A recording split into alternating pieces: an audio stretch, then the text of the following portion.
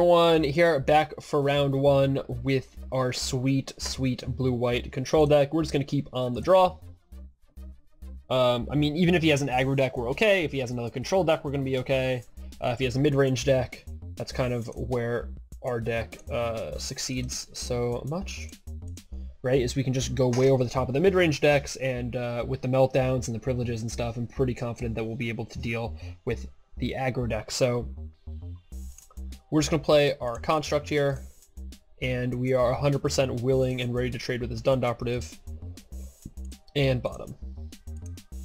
We already have 5 lands. We have 2 constructs. I mean, we're bottoming all the lands at this point because we're at some point, I would imagine, going to get into the amount of lands that we need. So I'm not worried about it right now. But, you know, the next card we play is going to be either Mechanic or Construct. Again, our Scries are slightly better, so I actually don't mind plays here where we play Aviary Mechanic to bounce Construct to replay Construct. I don't mind plays like that. Oh, wow.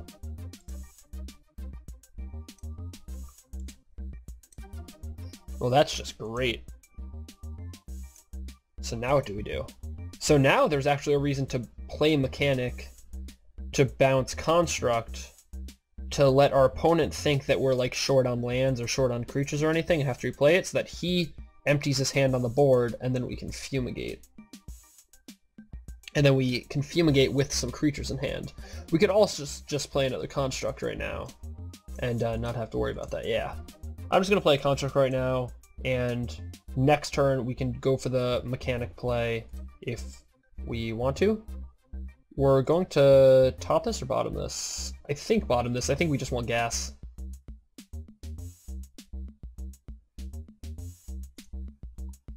Hold on, I'm going to be telling you what our opponent did.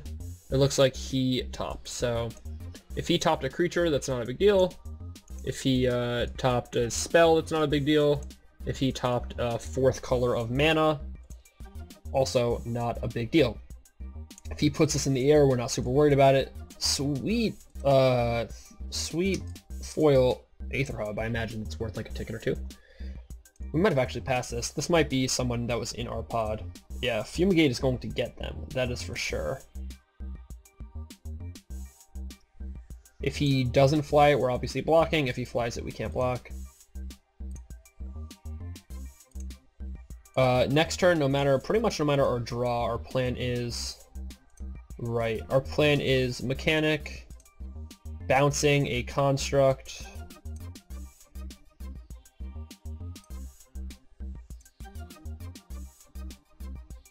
and then having Aether Meltdown up.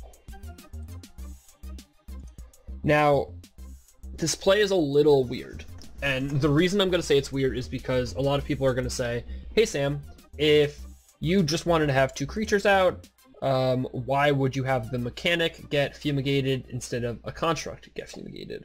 Well, we don't have any of our bombs yet.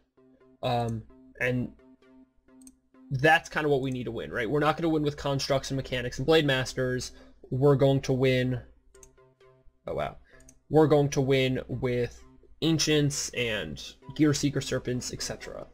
EU Construct makes the Gear Seeker Serpent cheaper. Also, it helps us find that. So yeah, also, like, I don't know what our opponent is. I mean, I guess our opponent could assume something was up because he knew we could have played the Construct and didn't, but I mean, that would take a lot of forethought on his part. We could try to get some damage in here. Problem is he's just going to gain 2 life, but I don't think that matters. So we're just going to get some damage in here. Oh wow, we just get 4 in? That's so sick. Alright, now we gain a Drillion. So, that was sick. Now we have the Meltdown. We have Meltdown plus Blade Master or Pioneer plus Construct. We have whatever you want. Oh, okay. So he's suddenly a 13, which is not a super high life total. I mean, a Gear Seeker Serpent can deal with that pretty quickly.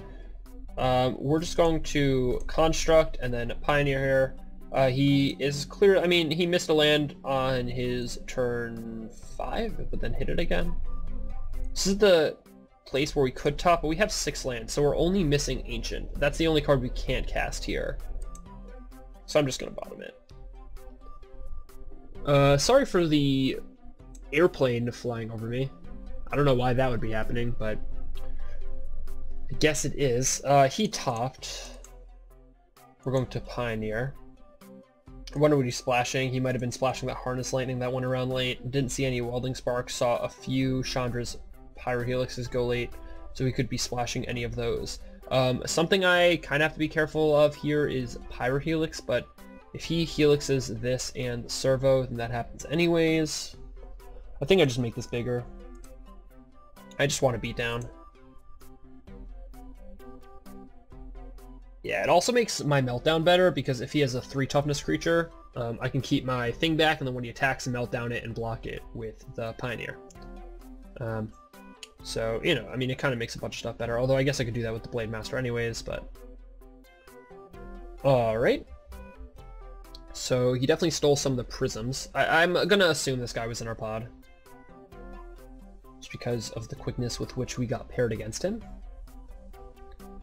And an Essence Extraction. Yep, he was definitely in our pod. That is for sure.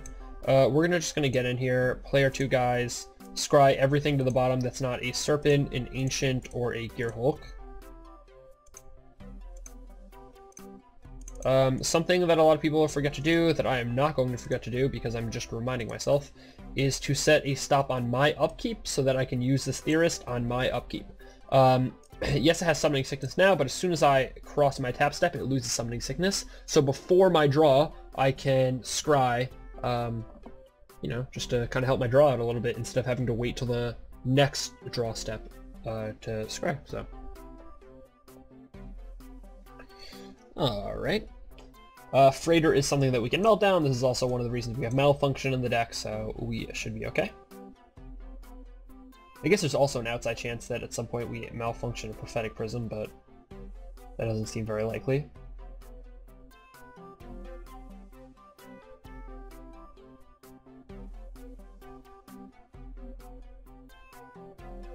Did he tap his Prism? Yeah, he might have, yeah. Making mana is kind of hard sometimes. Alright, so we killed our Blade Master with this to make us lose 3. Wow. Just top. Yeah, okay, so I lied. I mean, after we played the Freighter, we obviously had to change our plan. So we're just gonna Malfunction the Freighter all of a sudden and attack. I said we were bottoming everything that wasn't a Gear Serpent or a Gear Hulk or whatever, but I mean, that obviously changed as soon as he played this. It's something that can kill us, so gotta be careful. I mean, Midnight Oil is good here. He's just gonna draw an extra card every turn.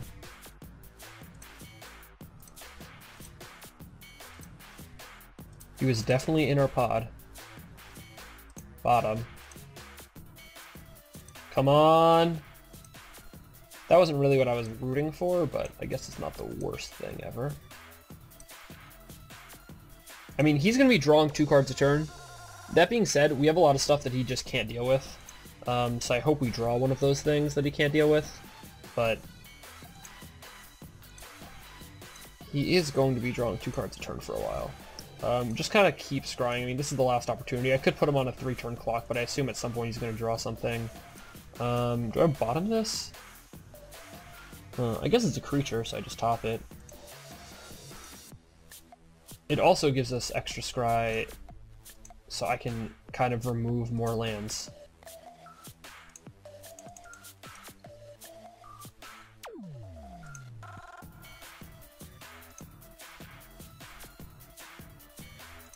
Ugh. Tidy conclusions, yeah. Alright.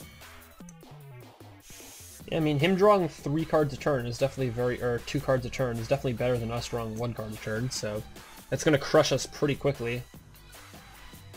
Ugh.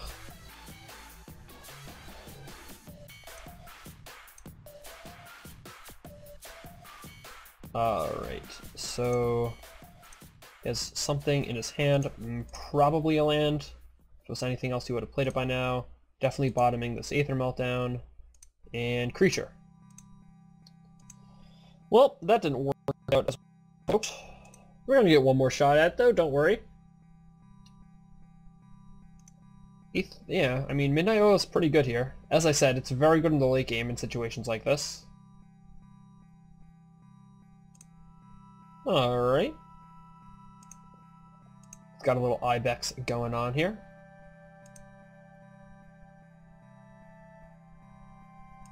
Alright, I mean, Gear Serpent, Gear Hulk, Mastodon, something.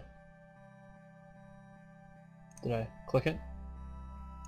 Alright, I mean, that's close, right? Yeah. I mean, that's what happens, right? I mean, we put ourselves in a position where we were pretty good to go unless he drew a bomb. And he just drew a bomb, so there's not much we can do. We're not gonna Aether Meltdown this because we don't have to yet, and most of the cards that we can draw that are very good deal with this pretty well. He obviously just has a land in hand, so he's gonna discard it and lose life. You rarely die to this card unless you play it too early, so nothing to worry about there. And we get a Privileges. So we could Meltdown this and then look to Privileges something else. That's possible. Keep in mind, like, of our 20 cards, we have 1 Serpent, 1 Mastodon, 1 Ancient, 1 Gear Hulk, 1 more Privileges, a Meltdown we bottomed, and some lands. I mean, it's pretty much what we have. I'm just gonna Meltdown this. Like, the dream is to get that to attack into a Gear Hulk, but I don't see how that's happening at this point, so. We also have our Acrobatic Maneuver still in our deck. Alright, I mean, we get a Blade Master, I guess. Oop, tapped an extra land, not on purpose. I mean, this is where Fragmentize would of course be good, but we don't have it.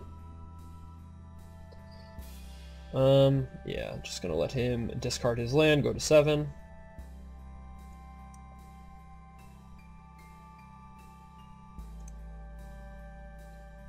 Yeah.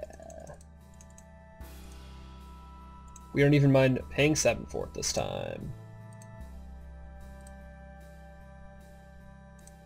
Alright, I mean, he has to draw a removal spell here. Or else we have a good shot at killing him. I mean, he's drawn, what, it looks like 7 extra cards or something with Midnight Oil, and we still will possibly be able to kill him. Alright, that wasn't a removal spell, so that doesn't kill us. If he puts a counter on it, that's a very good Revoke Privileges target as well. I imagine he's putting the counter on, seeing that it's a 4-turn clock if he does, and a 5-turn clock if he does, and like a 7-turn clock if he doesn't? What? I'm obviously just blocking here. If he has a trick, he has a trick. If he's like built to smash, he's gonna use it anyway, so...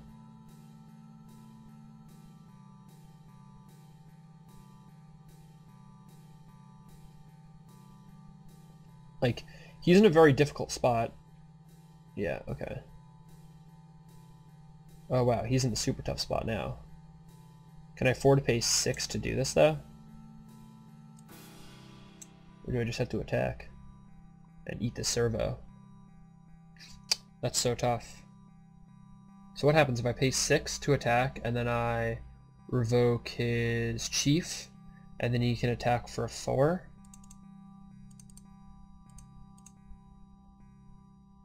Alright, I mean, I'm gonna try to kill him here.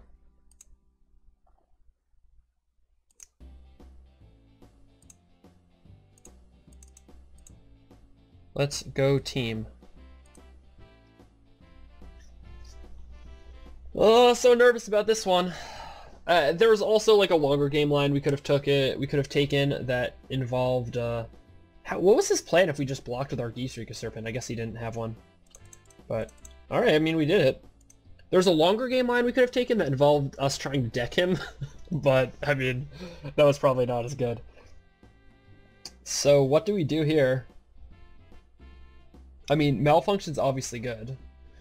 Is he playing an aggro deck? I guess, right?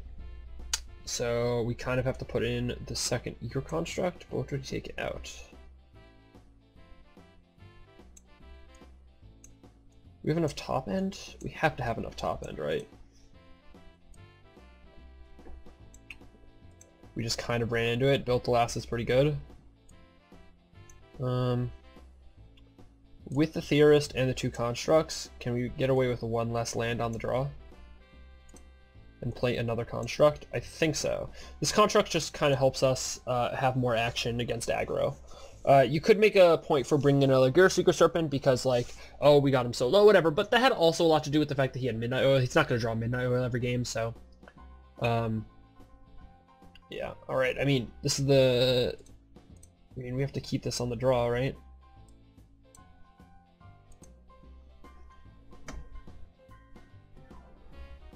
Ugh. Sorry, that was my gross that we didn't draw a land voice. Alright, I mean... whatever, can't use it now. Just drawn some 4-drops. I guess I'll get an attack in. I will say that he's in pretty good shape right now, because he hasn't... We also didn't see what he was splashing for. Again, I'm going to assume it's something like Harness Lightning, but I don't know for sure. Alright, we did it.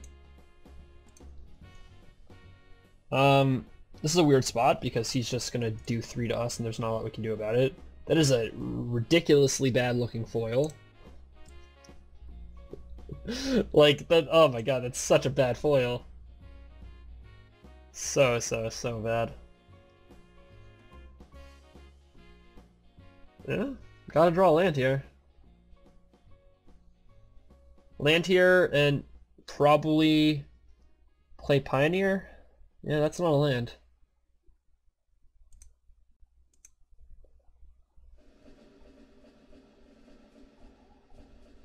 Yeah, the thing is, it's 2 4s, a 2, and your best card. 2 lands on the draw? I don't know if we can mulligan that. I'm not saying this is a lost cause. We can definitely still win here. I mean, if we just rip some lands, we're going to be in good shape. Even against something like that, we're going to be in good shape. We would kind of have to malfunction this, though. Huh. So what happens if we malfunction this, we take 3 again, and then our plan is to Pioneer blocking this? Because if we... yeah, we can malfunction this. Then he plays another creature, crews this, and gets us way down. But then we play an Augmenter, and then we can kind of, like, block this into Oblivion. So we do just malfunction this. And then if he wastes his entire... yeah, okay. This gives us options.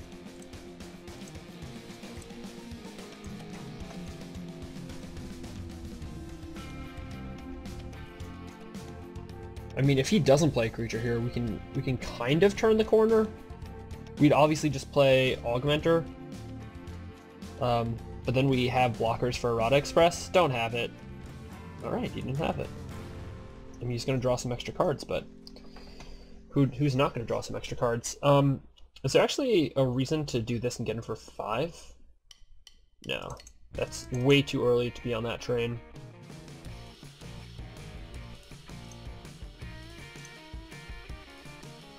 Servos, so that we have extra things to block the Express. And yeah. Gotta try to do it here. Alright. So if he wants to, I'm in for a trade. I really don't mind a trade here if that's what he's trying to do. I do mind that he has Midnight Oil all these games. There's not a lot we can do about it.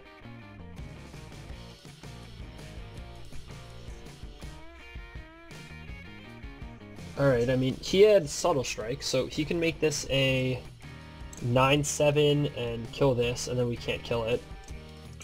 But if he doesn't have Subtle Strike, I recommend just doing something like this. Right? Because if he does have Subtle Strike, there's nothing we can do. But if he doesn't have Subtle Strike, this is what we do. If he doesn't have any kill spells, this is what we do. Or do we just stay on plan, take a million... What's the other plan? Take a million and then play a Pioneer next turn and try to fight back?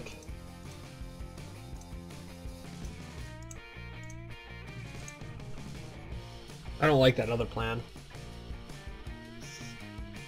Yeah, he has it. God damn it. Yep. Cool. I mean, any way to kill the Augmenter just kills us there. Not a lot we can do. And here I think we're dead, but we might not be dead, so who knows. Just going to play a Pioneer with a Servo, obviously, and then let him eat us next turn.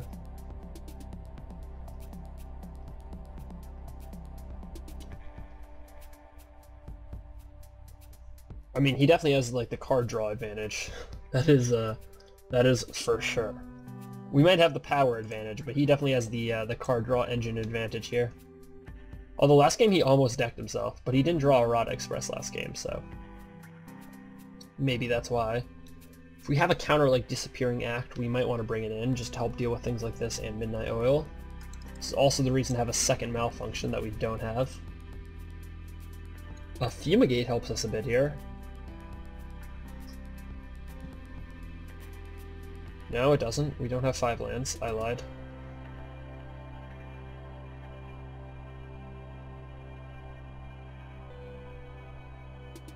Oh, what's his plan?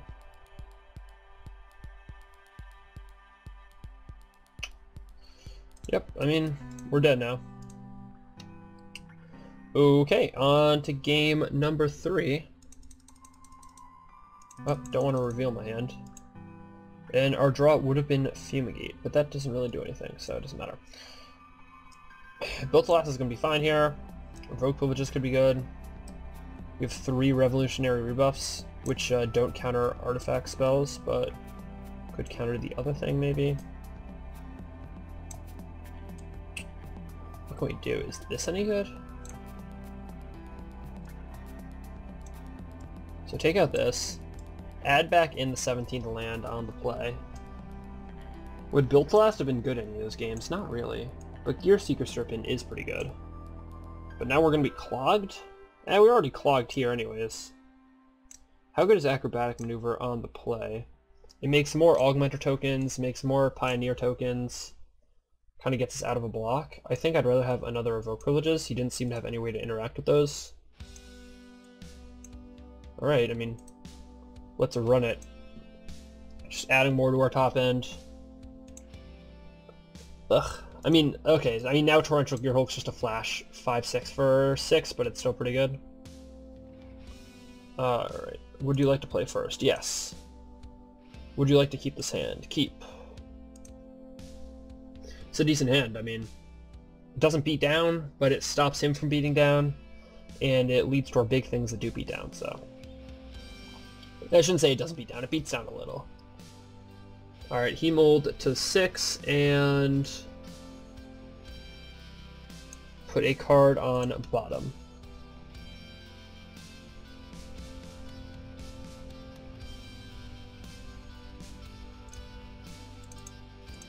All lands to the bottom, most spells to the top. Top. This is kind of like giving him a way out of the mulligan. Yeah, he tops, so it doesn't really matter, but if he had bottomed, I would have felt bad. That being said, it's still the correct play, even if he bottoms. If he plays an Operative or whatever he plays here, especially if it's like a Puzzle Knot, it doesn't change anything that we do. This doesn't change anything, of course. Have to play an island here, or not an island, 8 planes here, so that we have double white next turn. And I mean, we're actually beating down at this point.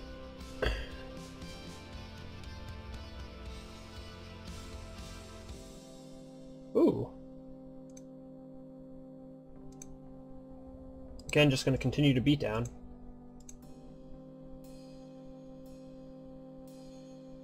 Let's see what he does. If he blocks it all with... So if he just double blocks here, I think I just make Augmenter a 2/1 with 2 other 1/1s. We don't have Acrobatic Maneuver in our deck anymore, but, you know, but still, like, a 2/1 can block this, whatever. If he does this, then we might just make this a 4/3.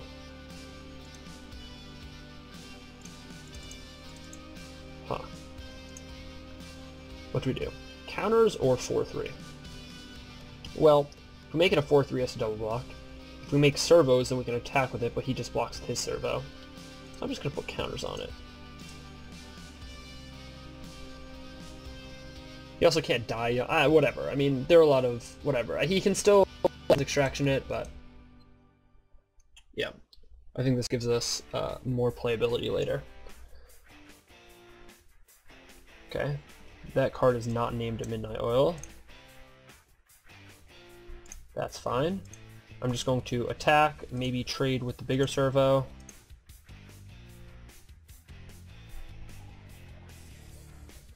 Maybe not. Is he just super nervous? Get in. Play this. So unfortunately, Torrential Gearhulk's not at his best here because, one, we don't have an instant to flashback. All of our removal is enchantments, which is kind of sucks. I mean, it's great in the decks with like Tiding Conclusions and stuff. It's not great here. And two, he's not going to really be attacking, I don't think. So I'm not going to be able to block very successfully. But maybe I will be able to pick something off. I'm going to attack here.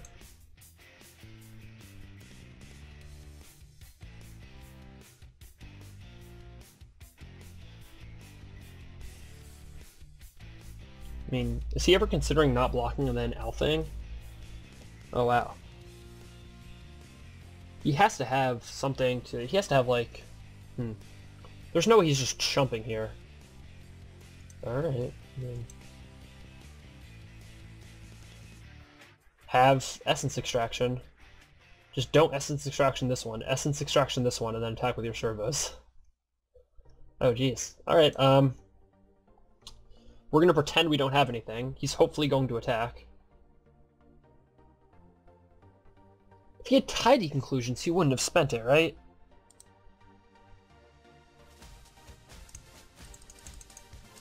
There's no removal. I mean, removal can get us, but no Essence Extraction or anything can get us.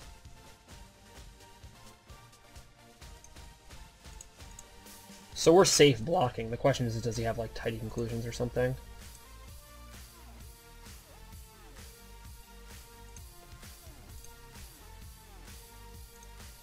I mean, that's a big train. Oh. We're gonna save it in our handbow, I think. Does it make sense to use it here? No, because if we play something with Death Touch, we want to be able to get through that, so... Obviously, it just makes sense. Because we have him dead, we're gonna try to scry and see what happens. Bottom.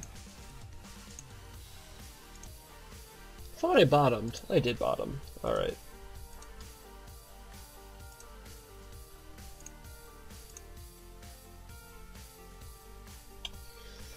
Super close here! First match ever for SeemsGoodMagic.com. And we might win it. And we do on round number 2. See everybody there. Thanks for watching.